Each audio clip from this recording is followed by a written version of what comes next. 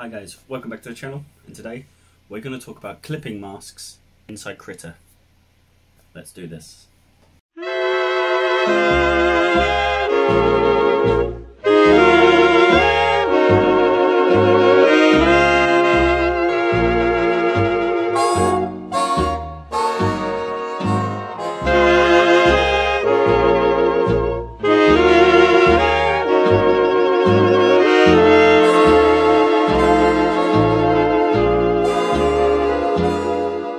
Okay, so the first thing we're doing is we're going to look at destructive clipping masks. So we've made an ellipse here, a nice big circle. Then we're going to come across to the 4 box symbol thing here at the end of our layer. We're going to click that.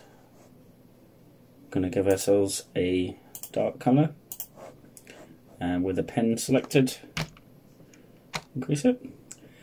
Now with this mask, you see I can't draw outside of that circle, but I can draw inside. Now this is destructive because if I need to change that, say if I want to make it less dark, I can't rub it out because it basically rubs out the whole colour. What I have to do is hold control or command, pick the original colour and then reduce it down that way, like so. Yeah, so that is a destructive mask. For a non-destructive mask, we're going to come over here, I'm going to press the down arrow, go to group layer. Now select the image we want to draw on top of, and we're going to drag it up and drop it inside of that group.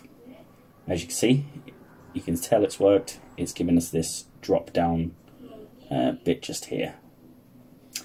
Then we're just going to hit the plus symbol to add a new layer, and then we're going to select this @fish type symbol just here. We press that, as you can see a line goes through it and it's highlighted, which means it's active. What this does is that, say if we wanted to put a shadow on our sphere, we can do that like that. It only allows you to colour on the paint you've already put down. So I can draw here, I can draw here, and I can draw here. Nothing happens. But it does show up on our mask, but it's invisible. Good thing about this is that we can erase it. So a non-destructive clipping mask is erasable. We don't have to paint over or anything like that.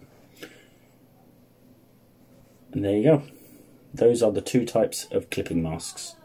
The first one was a destructive that we did by just locking the pixels.